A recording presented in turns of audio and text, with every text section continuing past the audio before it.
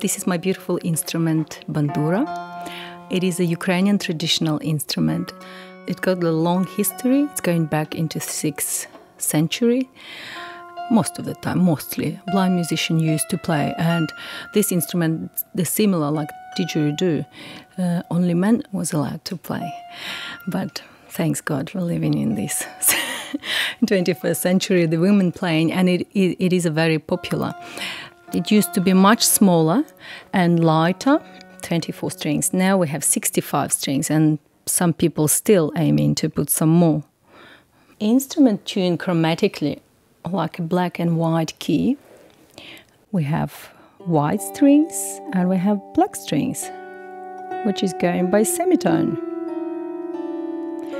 And contemporary bandura sound like harp or harpsichord. I can say probably more like harpsichord. That's why we're playing a lot of Baroque music. You can study bandura for many, many years and still you'll never be good. Because half of the time you're tuning the instrument and half of the time you're playing on untuned instrument. It's never be perfect, but yeah, I still love it. And I do love it very much.